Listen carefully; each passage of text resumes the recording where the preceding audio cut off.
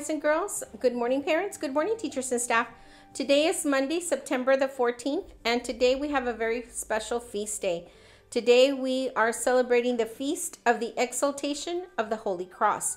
And so you can see behind me, we do have a cross, and today's liturgical color is red. And so it signifies Jesus dying on the cross, and so we have a crucifix as well. And so today we honor the cross. It is also then a sign of triumph and of love, because through the cross we remember that our entire being belongs to God. Our hands, our minds, our souls, and our hearts.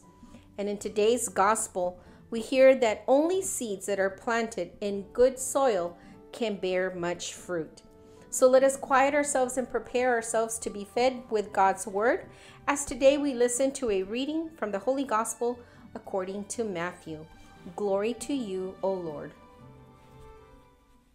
Such great crowds gathered around him that Jesus got into a boat and he sat there, while the whole crowd stood on the beach. And he told them many things in parables, saying, Listen, a sower went out to sow, and as he sowed, some seeds fell on the path, and the birds came and ate them up. Other seeds fell on rocky ground, where they did not have much soil. And they sprang up quickly, and since they had no depth of soil, but when the sun rose, they were scorched, and since they had no root, they withered away. Other seeds fell among thorns, and the thorns grew up and choked them. Other seeds fell on good soil and brought forth grain, some 100-fold, some 60, some 30. So let anyone with ears listen. The Gospel of the Lord. Praise to you, Lord Jesus Christ. In today's reflection from the Gospel, we invite you to think about what is it that the seeds represent in today's parable, and what do you think that the soil means? So let's talk about that a little bit.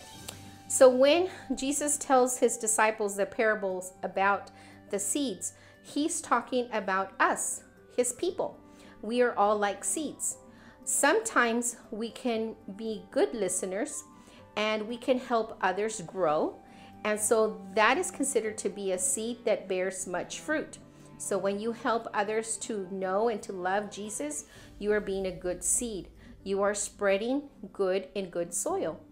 And when we don't listen and when we don't do what mom or dad are asking us to do, or we don't listen to the lessons that our teachers are giving us, then we can be considered like a bad seed, because there is going to be no fruit that comes from that because we are not being obedient. So then in today's gospel, Jesus is comparing the things that we do like that of a seed. When you plant a seed and you plant it in good soil and you take care of it and you water it and you look after it, then it becomes a beautiful plant. It can be a beautiful flower, it can become a tree, depending on what kind of a seed it is. So today, then let us ask God to help us so that within us, in our spirit, and in the way that we are, we can be good seeds. And we can help others by growing and by loving and showing others that we love and that we care for them.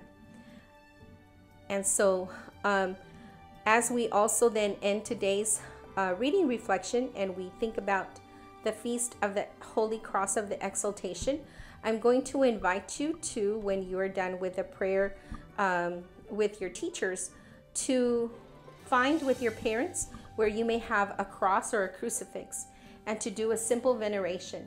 And so today we take the cross and we gently look at the crucifix and we thank God for the gift of our Lord Jesus Christ.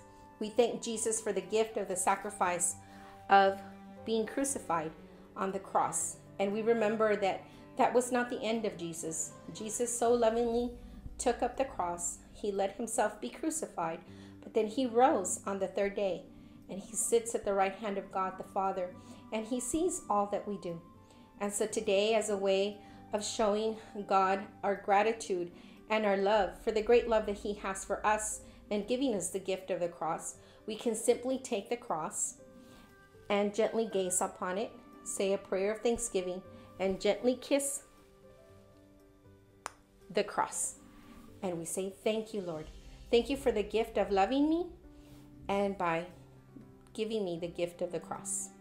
So when you have a moment, please, I invite you to do that with your parents. And then parents, we're also going to ask you that you please take a snapshot picture of your children doing that, venerating the cross, either as a family or individually.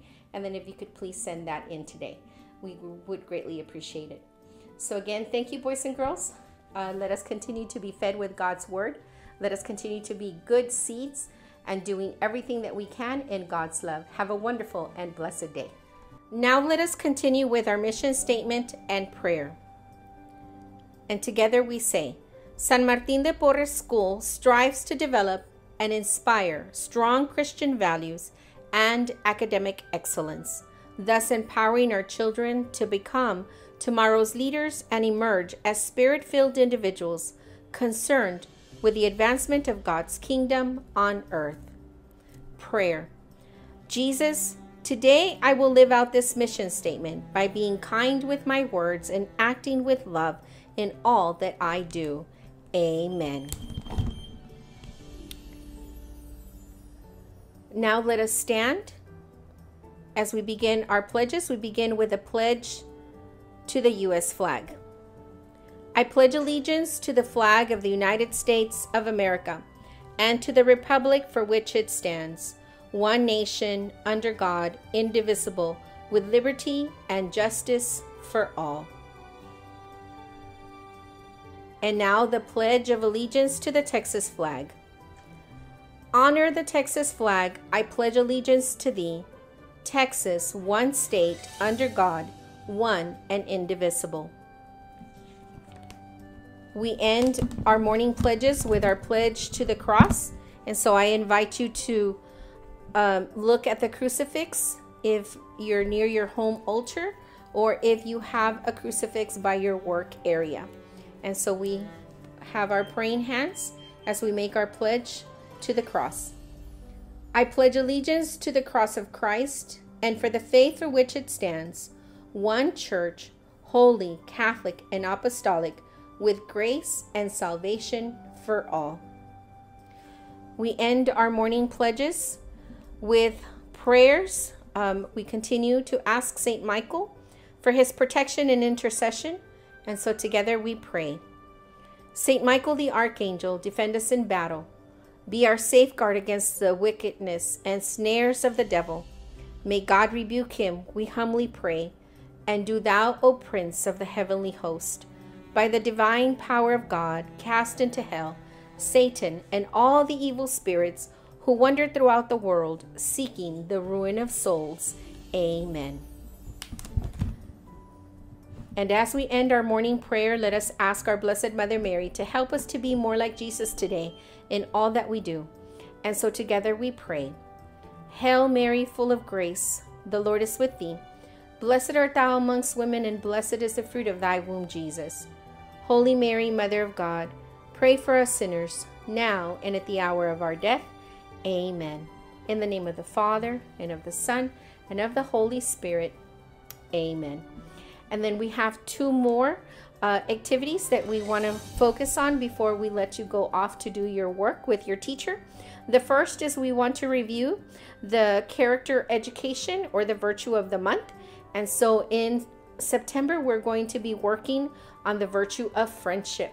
So we invite you to think about how you can be a good friend to others and how others are good friends to you. And so the entire month, we're going to be asking God to help us with this virtue and to help us to be good friends.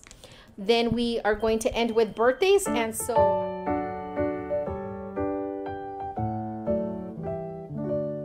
happy birthday to you. Happy birthday to you. Happy birthday, happy birthday, happy birthday to you.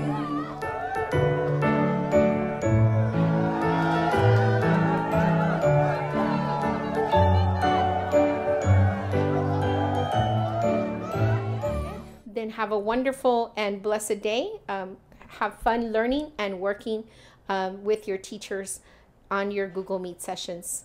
Thank you, and we'll see you later.